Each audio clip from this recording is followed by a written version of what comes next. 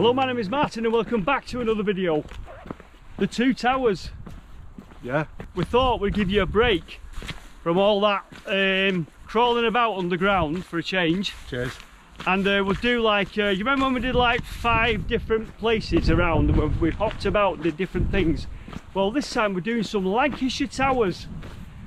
They're all basically around the Bury sort of Ramsbottom area.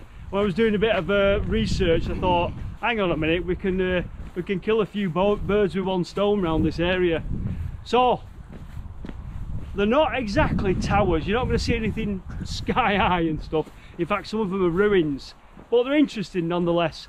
So the first one we're going to is just outside Bury, and it's called Grant's Tower, and it's got quite a bit of history to it. So I think we're on the right road, not quite sure. Okay, so where are we this week? Well, using the city of Manchester as a base, we're zooming there and we're going to the north of Manchester between Bury and Ramsbottom. There's Bury at the bottom, famous for its black puddings. As we zoom in, zoom in, zoom in, more and more, there you go. The first location is there and it's called Grant's Tower. Now over here is the second location, and this is the town of Ramsbottom. Now let's just find it for you if we come back out. So the second tower is there, the Tentering Tower.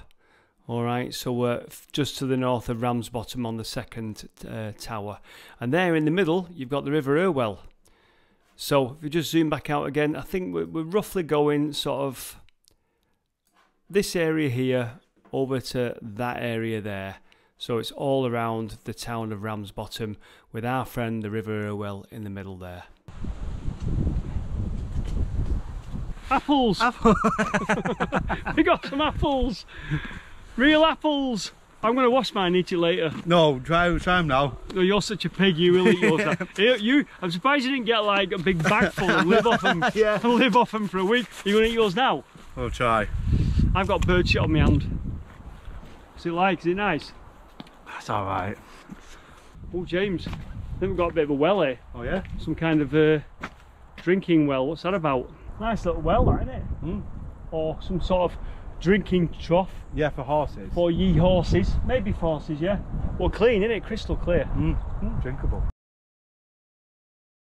Okay, so we're here at the first of our towers, which isn't a tower. It's a small old ruin, but I think it used to be a tower, and I've got a picture for you somewhere I can show you. Anyway, I'll turn the camera around. This is Grant's Tower.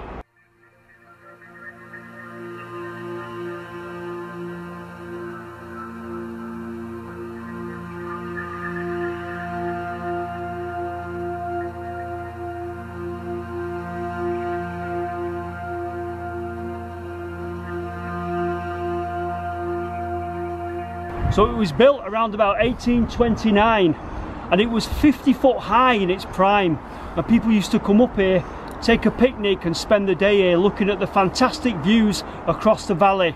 It's a bit grey today and the views are fantastic, but definitely grey.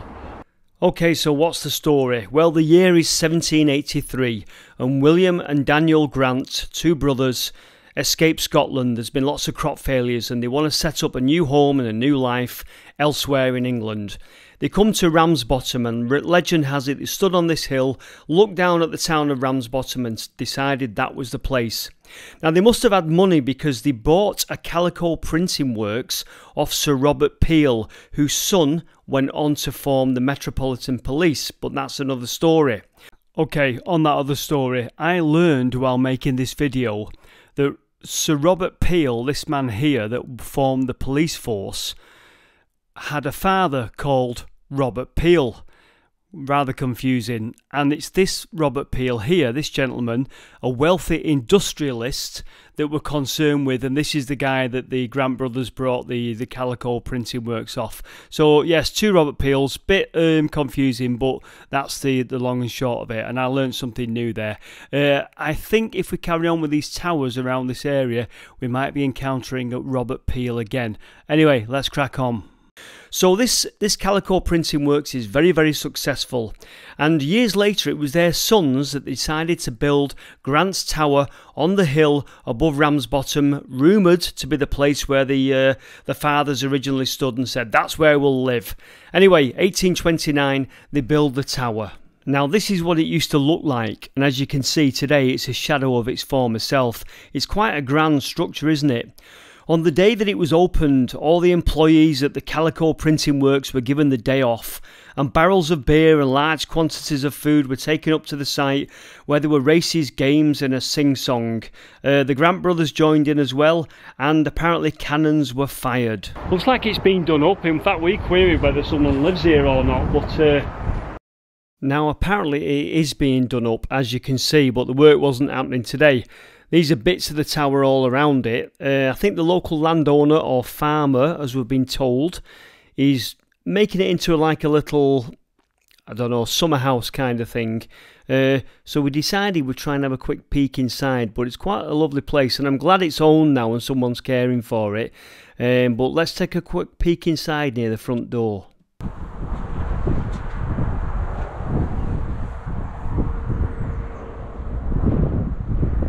There you go, not a great deal to see, but it'll make a nice little hangout that for someone, and glad it's being cared for. Right, a couple of extra facts for you about Grant's Tower.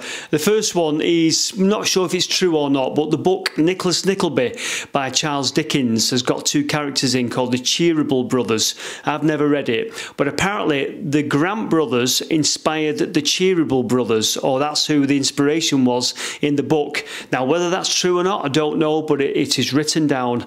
Another crazy interesting fact is that there was a steeplejack that lived in Grant's Tower in the 1850s. His name was James Wright. Now, this steeplejack earned a reputation across Britain and apparently across Europe because he had a unique way of getting ropes up to the top of church steeples and tall buildings and chimneys and stuff like that. And what he did was he would use a kite to fly the rope up, right? And then how he secured it on top, I don't know how he did it, but he used a unique way of flying a kite and getting the rope up to the top of the building. Like I say, don't know how that one worked, but two extra facts I thought I'd throw in that I read about Grant's Tower. Just another little thing over here. I think it might be modern. For a second we thought it was a well, but it's not, but it might have been.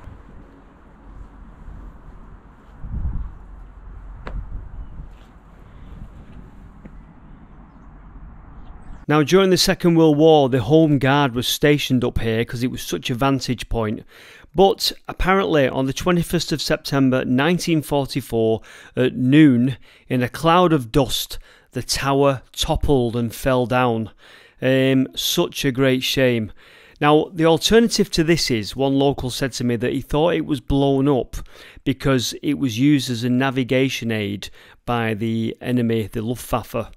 If that's the case, it's a real great shame. I'm more likely to believe that the tower was just very old, fell into a state of disrepair and fell down. Anyway, there you go. That was the end of Grant's Tower in its glory days. It's forecast not rain today. It's supposed to be a dry day, and it's as great as anything. It's a great autumn day. Anyway, that was Grant's Tower. Fascinating history, but let's crack on to the next one, which I think is across the valley, and it's called Tentering Tower.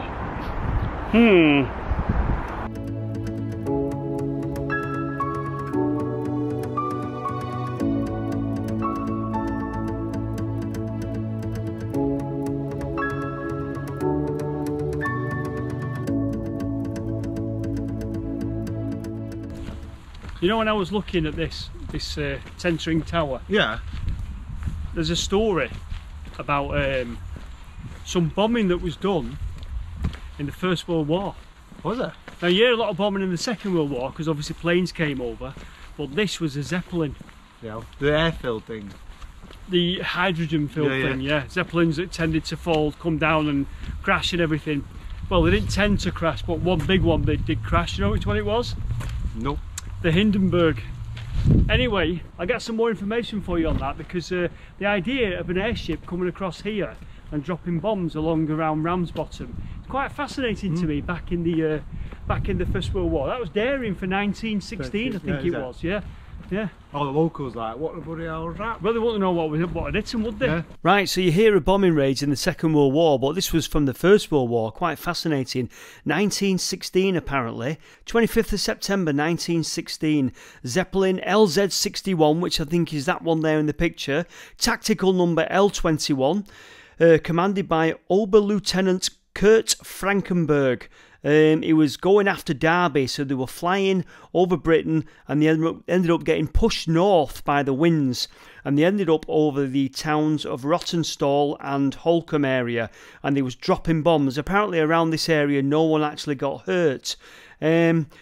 But yes, bombs were dropped in 1916. There's a whole story about it, and you can read, there's a book called Zeppelins over Lancashire that you can read as well. Anyway, on his return to Germany, Oberlieutenant Frankenberg reported that he'd successfully bombed the city of Derby, which of course we know he hadn't done.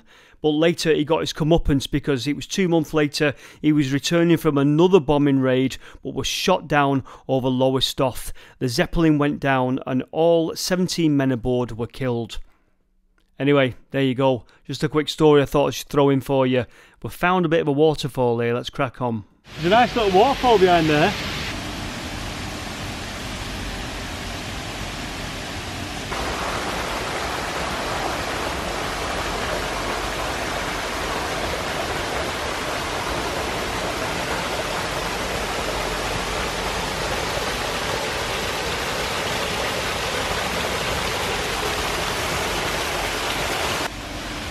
I reckon that is a tribute of the Irwell, because the Irwell's just over there. Anyway, let's go and find this tower. Hope we're going the right way. You reckon? Yeah. Let's go. Come on, James. Oh, I forgot you can't.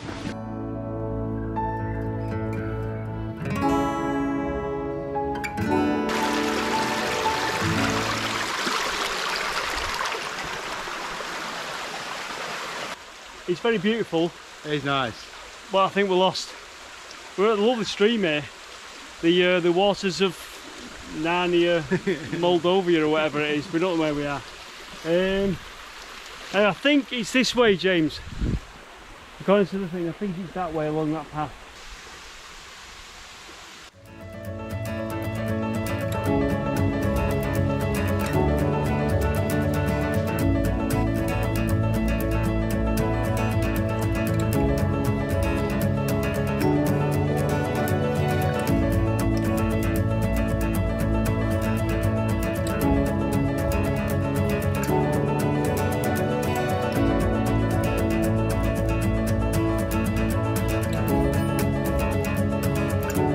So yes, we had got hopelessly lost. What I've done is, I'll tell you what I've done. I'll just zoom in for you. The way to get to the Tentering Tower is you go up through the streets here, and there's a path there at the back of that factory to the Tentering Tower. This is on a steep bank. You're on the River Irwell Valley here. Factory here, through here, there. I hadn't done that because I wasn't aware that that path existed. So I think I'd parked my car roughly around here, somewhere around here, and we ended up walking. We saw a little waterfall here. We ended up walking all this way, and then we found some sort of public footpath that took us across the woods here, across fields, way out of our way, all down here. By now we're getting fed up, and I'm using my phone and I'm trying to point the little blue thing on, you know, that says where you are towards the Tentering Tower. I've ended up going across muddy fields, looking out for bulls and cows and all sorts, and then we got about here and some fishermen said, "Are you lost, lads? What are you looking for?" We said, "The Tentering Tower." He said, "It's here. It's in that field." And if you'd have been like normal people, you'd have just come up the path this way. And we laughed. We all laughed together. Wet through. And anyway, don't go that way if you do go there. Just go from this way there. Anyway, that was a long-winded explanation, wasn't it? But we got hopelessly lost. Let's crack on with the video. Do you reckon this will be a fail or what? I got wet feet. It's like, Oh, he's going for the arse shuffle. He's going for the bum shuffle. Oh, he's in. He's in. I'm alright. Well done. Right, you're cool. You just need to get over this ridiculous fence now.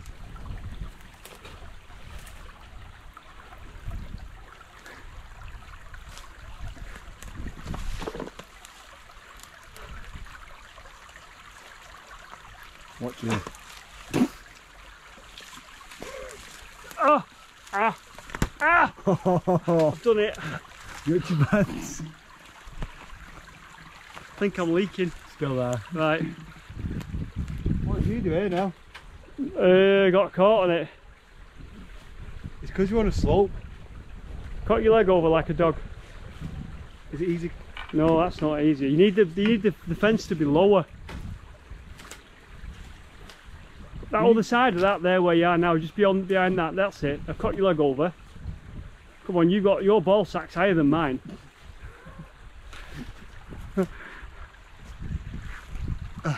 Well done, what a good lad. This journey has been ridiculous, but I'm told we're near the field now. Should push me. You know what, as always, there was an easier way to come. I suspected that. But You had done your research.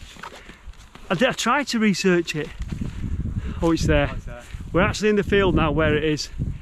So the second tower of the day, Tentering Tower. Any bulls in the field, just double check, James.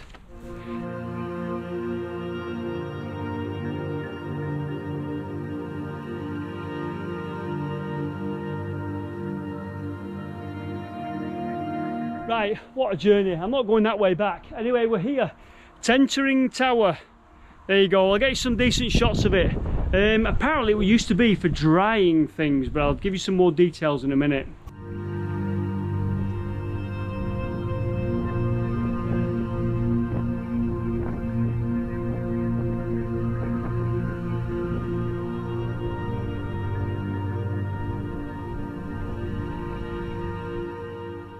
Right, I think after that walk, it was completely unnecessary. Connor came up here, and I'm sure he just came an easier way. I don't remember him saying it was a horrendous way this way. I think you should have done your research. I got it in first. Anyway, are we brew? Brew. Brew. Get it made. Crack on. I'll make a brew, you draw. I didn't bring a spoon. They get hot, these ones. Did you bring a spoon? No. Did you bring any biscuits? No, I'm on a calorie controlled diet. Right, I'm gonna have to brew it with my fingers.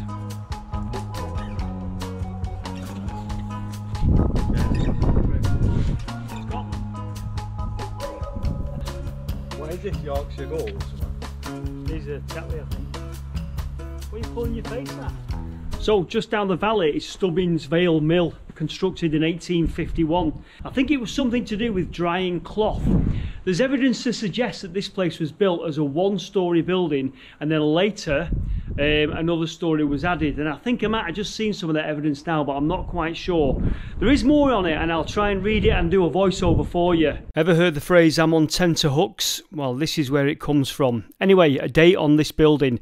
Well, all I've got is that Stubbings Vale Mill and the Tentering Tower was attached to the mill. The mill was built in 1851, and it says the Tentering Tower was built shortly after. So we've got, the best I can do is mid-1800s at the minute.